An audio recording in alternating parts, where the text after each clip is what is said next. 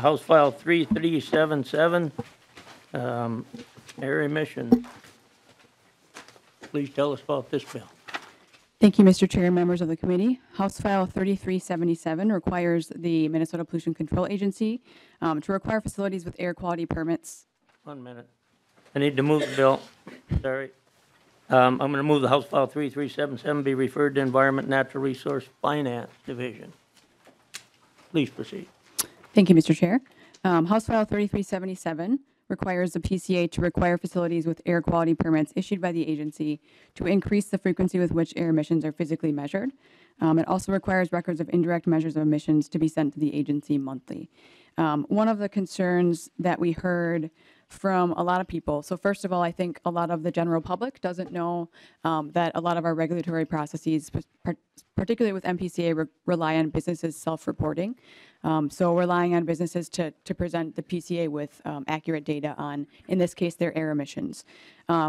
The case of Water Gremlin brought up a lot of issues in this area, and I'm just going to walk through a few things. You don't have the stipulation agreement in front of you. It's like 30 pages long, but I'm going to walk through a couple things that came up in the stipulation agreement between PCA and Water Gremlin that indicate a need for something more than what we currently do, which is essentially go to a facility once in a while and then rely on paper records that the company is providing outside of that. So I think one thing to understand is that the PCA had really no independent data about conditions at Water Gremlin. So they were relying on the regulated party, which is Water Gremlin, their records and documentation to ensure compliance with permit conditions. So just one example from the stipulation agreement. The MPCA relied on VOC performance test and Water Gremlin's maintenance and rebuilding as justification for the equipment's capability. This is pollution control equipment to operate above the required 95% control efficiency, and included operating and record keeping requirements in the permit. They had several issues across several years with breakdowns in this pollution control equipment. And over a course of several years, they went out and inspected, and they never really discovered that there was anything wrong with the equipment because, again, they're relying on the company to tell them when they're experiencing issues. They also, when Water Gremlin was, when PCA and Water Gremlin were having a conversation around irregularities in information that they were receiving in 2018, in the summer of 2018, Water Gremlin provided some information to PCA that was concerning.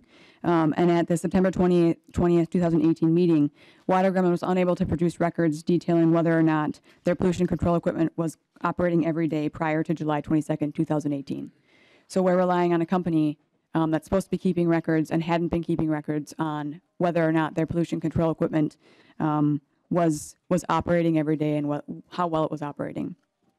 So that's one example. There are several other examples in the stipulation agreement that raise concerns about the process that we have right now, which relies, again, mostly on records and documentation kept by a company. I think there's, the regulated party had not kept these records, and so it's hard to understand how we can rely on the records when they don't exist. Another issue that has come up in talking with community members is the same concern that I expressed, which is that we're relying on a company to provide these records. We have a great example here of a company not even having those records and having a pollution issue for 17 plus years where they were above permitted levels by quite a bit. I think it's important to note that Water Gremlin is not an isolated incident. So the final shutdown of Northern Metals, another example in North Minneapolis last September, was a result of a whistleblower at the company reporting to PCA that the company was providing false air emissions readings. Again, relying on a company and having them clearly not reporting correct data. Heartland Corn Products in Winthrop, the state's 4th largest ethanol plant. The plant had not been doing proper performance testing, record keeping, and reporting on the operation and maintenance of its pollution control equipment. This was a Star Tribune article from last October. New management voluntarily conducted an audit and found that violations had been occurring for almost 4 years. Spectral Alloys in Rosemount. The EPA entered a consent decree with the company in 2012 over violations that occurred between 2004 and 2009, including emissions of dioxins and furans and hydrochloric acid that exceeded federal law and other violations. The company failed to disclose that its own monitoring system revealed excess emissions. This was from a Star Tribune article in October of last year. So something important to note in your packet of documents, why we're looking at stack tests as a potential way of actually getting real data, so not relying on records that may or may not be there, or records that may or may not be false, or records that may have an error. I think one thing to point out is that people do make mistakes in these sorts of situations, and it's not always intentional that companies are doing this, but intentional or not, that doesn't change the fact that people are being harmed in our communities because of these emissions. So there's a document called Clearing the Air, an evaluation of Minnesota's programs to protect the air we breathe in your packets, members. It's from 1992, and it talks about the PCA's stack tests. There's some information in there about number of stack tests and percentage observed, and you can see on table 6.8, the number has been going down. This was, again, in the 80s and 90s. And then stack test policy. So some of the information in here, which is some of the guidelines on page 116, are what was actually used when we crafted this bill. So it's language that is coming from a report about PCA stack test and the new stack test policy that from my knowledge, has never been implemented, but I could be wrong on that. To my knowledge, if it has been implemented, it hasn't been actually being done very widely in terms of how many businesses are required to do it. So I think the main point here is that we don't actually, you could go to any company where there's air emissions, and we actually don't have a measurement of what's coming out of the stack. We assume that companies are providing us with correct information, as we've seen from Water Gremlin and Northern Metals and several other cases, some of which I detailed. This is not always the case, and we really have to have some sort of system in place that's actually getting us the data that's helpful in determining whether companies are, what they're emitting and at what levels, to make sure that they're, one, in compliance with permits, but also that they're not causing excessive harm to our communities.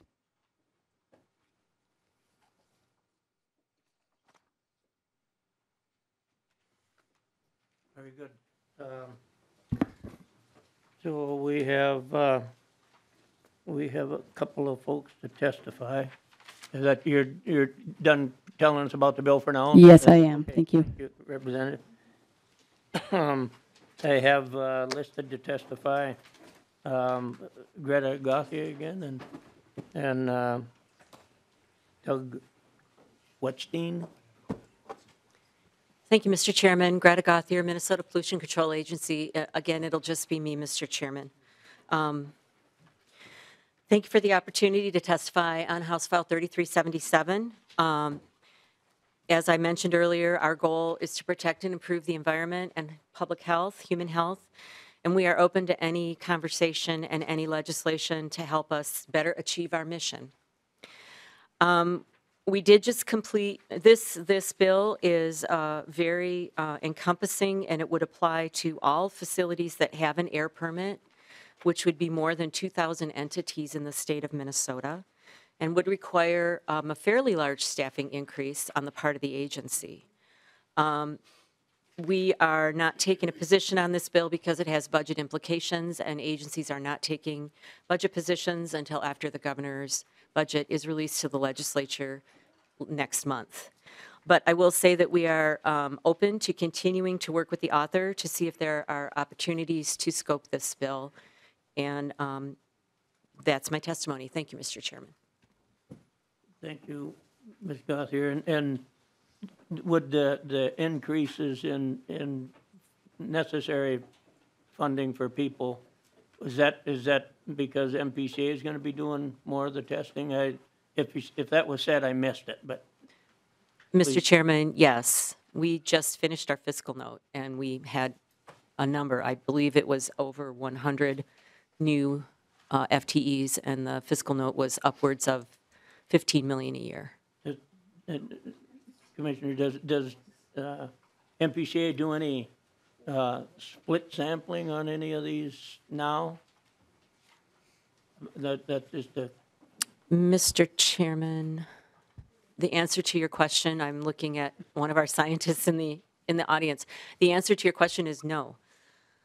Okay, that I was wondering what level of was being pursued here. So, okay, very good. Thank you. Thank you, Mr. Chairman. And I'm sorry, I got some questions. Hang on a minute. Some of them might be for you, Commissioner. Representative Lewick. Thank you, Mr. Chair. I guess this is a question for MPCA. As I was following the authors, some of the justification for this, are you comfortable that you're looking at the right things on these permits? Or, I mean, it sounded to me like the agency was really being indicted as absolutely not having a clue what's going on. I'll be quite blunt with you. That's what I heard. From the standpoint of, are you looking at the right things? Obviously, the company's responsible for to take those measurements. I mean, you really feel that we just are missing the boat here and not looking at the right things? I mean, obviously, that's got nothing to do with the governor's budget. I'm asking from a more straightforward regulatory question. I mean, Commissioner. Mr. Chairman and Representative Lewick, thank you for that question. I appreciate it. I don't think there is a state agency in existence in the country that is perfect. But I do think that we have a system that many other states also have, which is an option under the Federal Clean Water Act, Federal Clean Air Act. It's late in the day, I apologize. Which is for a system where we work with a permittee to set up a system in their facility by which they will meet the air quality standards they need to meet. And then that system continues to run and the entity reports back to the agency on a self-reporting basis. We are not the only state that has that. But that's never to say that maybe things could be better, and we're always open to ideas about ways we might be able to do things better. So I don't think that we are missing everything. I think that sometimes we have data submitted to us and we review that data, and we do make inspections, and there are cases where situations like Water Gremlin, where these machines are encased in huge, I'm not going to say we didn't do anything wrong, but I'm not going to say we do everything wrong, because I don't believe that we do. But we are always open to looking for better ways to do things. thank you, Mr. Chair. I guess as a follow-up, let's just suppose for a moment Minnesota wasn't designated by EPA to regulate this element. Would the federal government come in and take those measurements, vice demand that the regulated entity provide those measurements?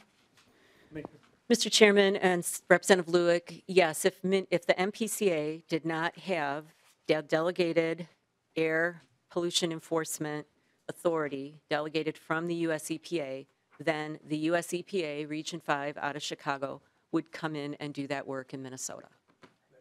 Put a little finer point on it. Would they go in and take the measurements as this bill would provide, or would they demand that as you folks do, that you do a certain amount of measuring and that those records are available?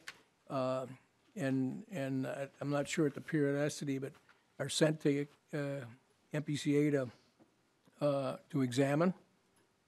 In other words, it looks to me like, and you brought the subject up, I know it's not the Finance Committee, but we're talking $15 million and a huge expansion of the agency to go out and be taking measurements and running equipment that it sounds like the industry would normally be doing. So, I mean, I'm very familiar with the designated, undesignated business from EPA from states where they don't have an MPCA. So what I'm asking is, would the federal government do what's in this bill right now? Good, Mr. go ahead, Chairman. Commissioner. There are a couple folks want to talk on this, so go ahead. You bet. Mr. Chairman, I'm going to ask my colleague, Assistant Commissioner Craig McDonald, to answer that one. Please introduce yourself and proceed. My name is Craig McDonald. I serve as Assistant Commissioner for Air and Climate Policy at the PCA. Mr. Chair and Representative Lewick, the EPA would require the company to come in and to report whatever parameters they decided in that permit process and in that permit, and report it directly to EPA.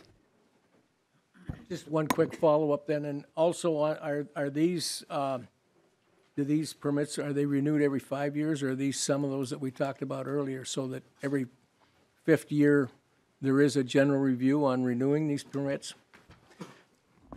Mr. Chair and Representative Lewick, it depends on the permit. So to be specific, all permits have reporting requirements, but the stringency of the reporting requirement depends on the potential to emit for each permit. So that helps shape what a company has to report. I'm going to go now to Mr. Eliff. Thank you, Mr. Chair. I think there may be some confusion over what the bill requires, and I'm reading now from line 2.8 of the bill, which says each air quality permit. My point is that this does not require the PCA to go out and do testing in facilities. What the bill says is each air quality permit issued by the agency must contain a compliance determination protocol that consists of a list of methods the agency requires a permitted facility to employ to physically measure the actual emissions of each pollutant emitted by the permitted facility and the frequency with which the agency requires the permitted facility to employ each method. So the bill states that the facilities are doing the test as directed by PCA. Okay, very good. Move forward here. Representative Fabian? Thank you, Mr. Chair. So, Mr. Eliff, thank you for that. I'm still not clear on what's going on in the bill. But that being said, Ms. Gauthier testified, I believe she said that there's about 2,050 permits that are impacted by this bill. So, Representative Wozlowick, is it your intention that all of those permits all across the state are going to be subjected to what you have in your bill? Representative Wozlowick. Mr. Chair, Representative Fabian, I think as the commissioner mentioned that we are certainly okay with scoping this if there are facilities that are putting out more hazardous chemicals or larger amounts, that would be something we would take a look at. As it stands right now in the bill, there are already some guidelines. Let me see where that begins. Under subdivision 4, starting on the bottom of page 2, there are some guidelines around what sort of performance tests are required and how often for different facilities based on certain factors like where they're located, what their permit contains. So we are certainly open to if scoping that a little bit more, making that a little more specific to facilities that are really putting out large amounts of toxic chemicals or very toxic chemicals, certainly making that a requirement. I think the biggest thing we want to get at is we know these toxic chemicals are out there, but we don't actually measure them. And that's a big concern for folks who are being exposed to these toxic chemicals in their communities. Thank you, Mr. Chair. And Representative Wozlowick, you said that, you mentioned in your testimony Northern Metals and Water Gremlin and one other, and you said that these are not isolated incidences. You also said that there are several other cases where this has happened. Can you give me a list of those other cases that have been? So let me just find that piece of my testimony here. Here it is. So I think the list, let me just find that page here. The list that we have has 3 cases plus Water Gremlin, and those were just in the past several months where there have been press about those beyond Water Gremlin. So I'm not sure if PCA or someone else could speak to if this is beyond that, but these are just cases that have happened in the last couple months that we've had media coverage on. Thank you, Mr. Chair. Well, Mr. Chair and members, I have some concerns about the broad scope of the bill. There's 2,050, and if I'm hearing you right, there's probably 10 that have that probably would fall into that category that you're trying to identify. I just have a lot of trouble with the overreaching nature of the bill. On page 2 of the bill, on line 2.29, you talk about a third party under contract. Who would be the third party? Representative Wozlowick. Thank you, Mr. Chair. Representative Fabian. The third party would be in the case of, for example, with Water Gremlin, they have a laboratory known as WENC that is a third-party facility that is doing the monitoring and the testing for them as they have this ongoing investigation and follow-up with PCA. So that's an example of who the third party could be. It would be somebody who is capable and who does this sort of work as their job. Thank you, Mr. Chair. Representative Wozniak, do you have any idea how many of the 2,050 permitted facilities are already using a third party to help them with their monitoring and reporting? Mr. Chair, Representative Fabian, I don't know that. A lot of the companies that have permits that are doing this, they generally just do self-reporting themselves. So if it's required, if they have any sort of measurements or documentation, those records and documentation are things that, from my understanding, that they're keeping track of and they're providing to the MPCA.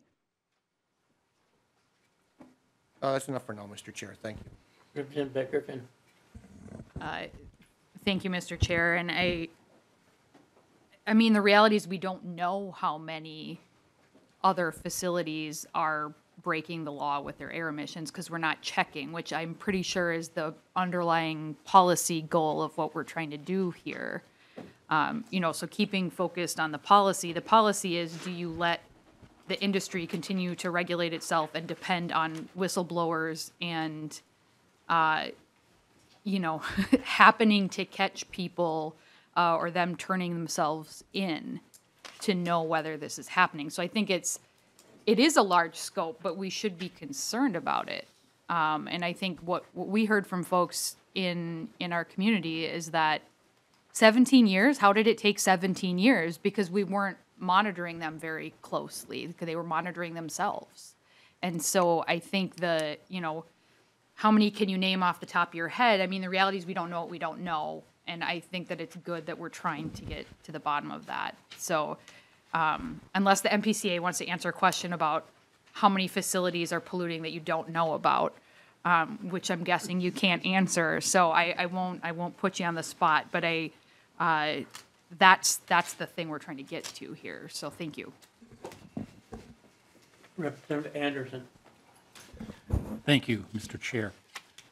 I would agree with Representative Fabian. This is casting a pretty wide net. And just a quick comment on what Representative Becker-Finn just said.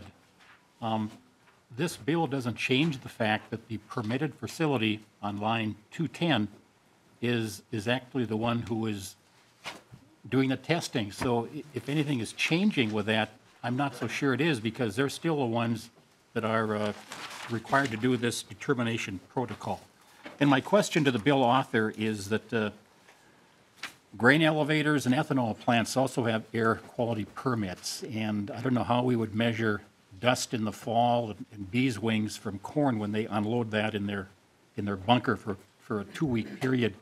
But would that fall also under the authority of this legislation if it were to pass? And is that the type of thing you're looking at in terms of out in the rural part of the state, some of the agricultural workings that are going on there? Representative Wozniak. Mr. Chair, Representative Anderson, that's not the intent of this legislation, and I don't know specific every single facility or company that falls under these specific circumstances that we have listed here, but I would imagine that those would not fall under here, just given the fact that it's not the higher levels and the really toxic chemicals. So I can't say for sure if that would fall under this, but certainly not the intent of what we're trying to do. We're really trying to go after large emitters and folks who are emitting very toxic chemicals. Representative Heinzman. Thank you, Mr. Chair. I think I'm going to piggyback on Representative Anderson's question. I'm trying to figure out, Representative, I was like, what? How can we move this thing forward if we don't know who it affects? And secondly, I'm still confused, and maybe MPCA can help. The second part of this question, I'm hearing that the businesses that are going to be affected by this are still self-reporting. So what are the 100 additional FTEs, if I'm hearing correctly, going to be doing back at MPCA? Mr. Chair and Representative Heinzman, the FTEs have to review the data. So obviously, when you have more frequent reporting, we still need somebody to go through that data, to check it, to determine its validity, to see if there's any anomalies with it. That's part of it, as well as if we do find something, there would be compliance and enforcement staffing as well.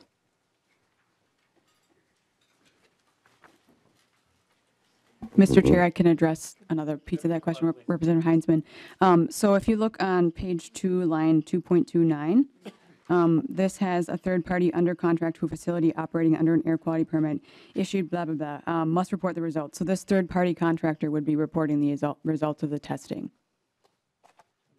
Thank you, Mr. Chair.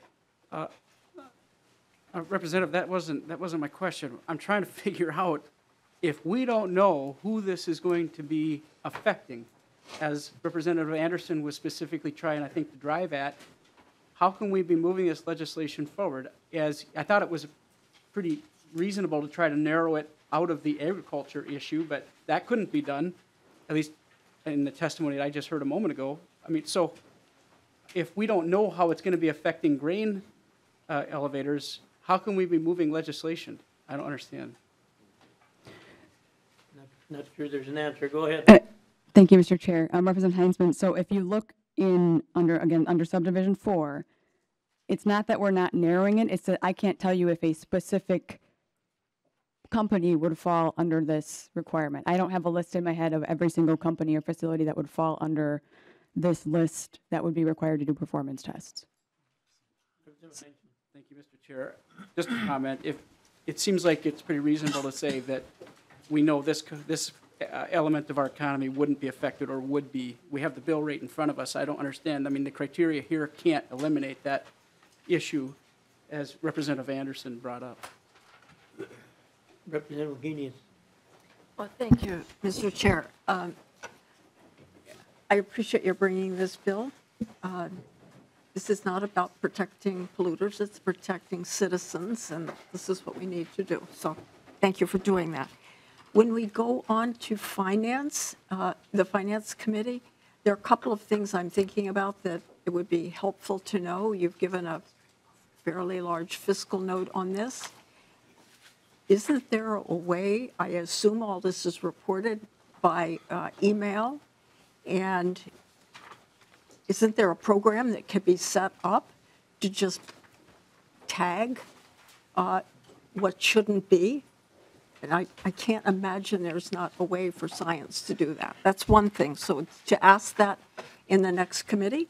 And also, when folks think, oh, this is a big amount of money to spend, I am thinking about the big amount of damage done in the TCE case and would like to be reminded how much was the fine there that really represented the damage done.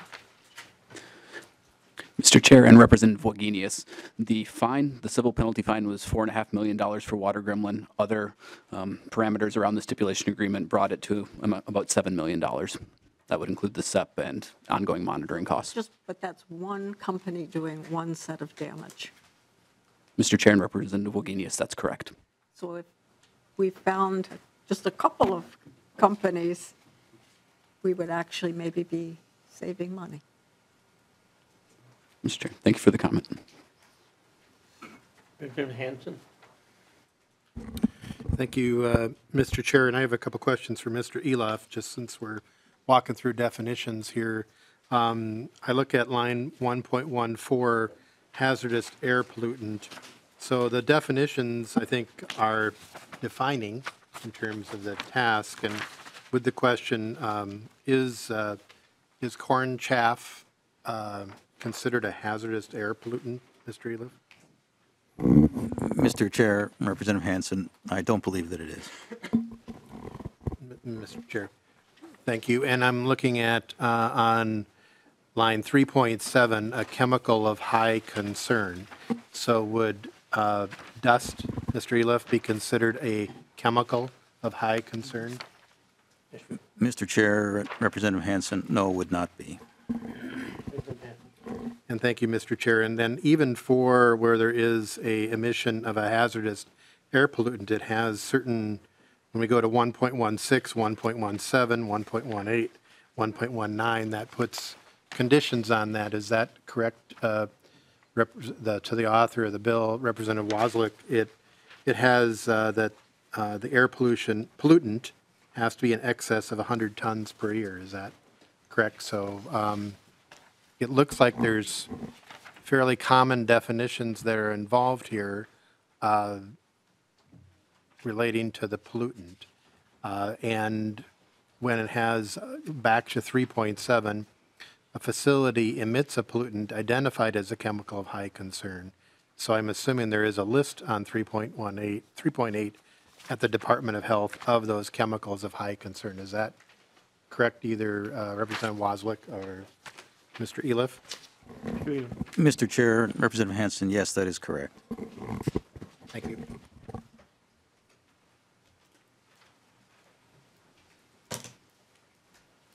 Representative Fabian. Thank you, Mr. Chair. Well, now I'm more confused. Because on page 2, 2.8, 2.9, 2.10, it says, each air quality permit issued by the agency must contain a compliance determination protocol, which seems to me to be not syncing up with kind of the line of questioning or comments that Chair Hansen was making. So my question to the agency is very simple, very straightforward. And Ms. Gothier said that there were about 2,050 permits that were impacted by this bill. Does, the way you read the bill, does every permit that's issued is every facility that's issued an air permit going to be impacted by this bill? Mr. Chair and Representative Fabian, that is the way our staff has read the bill.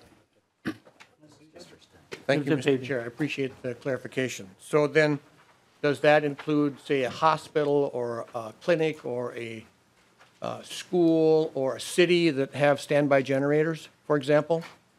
Mr. Chair and Representative Fabian, any facility that is required to have an air emissions permit would be subject to portions of this. Thank you. Representative Fabian. Thank you, Mr. Chair. So my point is that we've heard about businesses, and we like to get after businesses now and then, but this is also going to impact municipalities and hospitals and schools and those as well, correct? Mr. Chair and Representative Fabian, anyone who holds an air permit would be impacted. Thank you. You put it in here. And it's here. Representative Hanson. Thank you, Mr. Chair. Well, it looks, just on this line of questioning on 2.8, that each air quality permit requirement is for subdivision 2, the compliance determination protocol. So that is for determining protocol, whereas the performance tests are not as an inclusive thing, because you get into the conditions of where they're required under page 3. So it looks like we narrow as we go through the bill, that there's protocol that's required, and then a smaller subset has the reporting requirements, and then a smaller subset that requires performance tests. If that's my correct reading, maybe I would ask Mr. Eliff if I'm reading that right, because I want to be at least understanding this as well as Mr. Eliff. everyone on the committee. Mr. Chair and Representative Hanson, Representative Hanson, you are correct in terms of subdivision 4 of the bill, which relates to stack tests. This sets up a schedule as to how often the stack tests will be required by the PCA, and it differs according to the type of facility, whether it's a major facility, whether it's putting out hazardous permits or hazardous air pollution, what its most recent stack test might have shown. Those are going to differ for each air facility is going to have a different slot based on their conditions. If they're located in an air non-attainment area, they would be tested more often. But it's also the case that under subdivision 2, the determination protocol goes as it's drafted now, each air quality permit issued by the agency. So there's two different parts. Part 1 applies to all permittees. The second part depends where those permittees fall within the schedule. Representative Lewis. Thank you, Mr. Chair. I guess this question's for MPCA. Is this in any way going to impact the manure management rules in agriculture, specifically in confined operations? Mr. Chair and Representative Lueck, that is not something I'm aware of. We could get back to you on that. So, Mr. Chair, the answer is we don't know at this point. Mr. And Chair. it's really a question for the author, not you. again, that's a big deal. There's a whole area out there for manure management with some of the confined operations where we do very carefully monitor and control air and odor and all kinds of things. Mr. Chair and Representative Luick, looking over at our staff, it said it would not apply to the manure management. So we got that answer.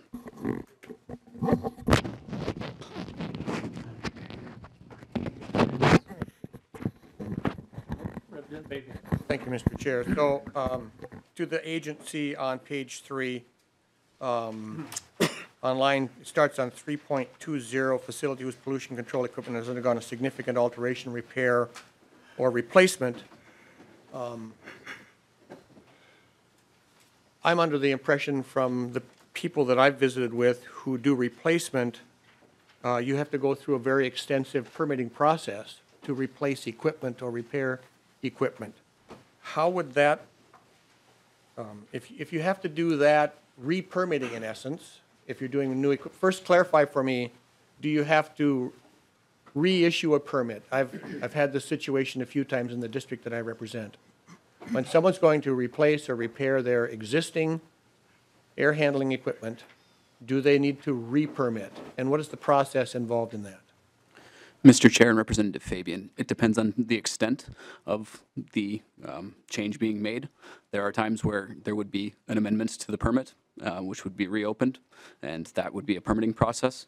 Depending on other changes to air handling, not knowing specifically what it was, some repairs may not trigger that. Thank you, Mr. Chair. And last question.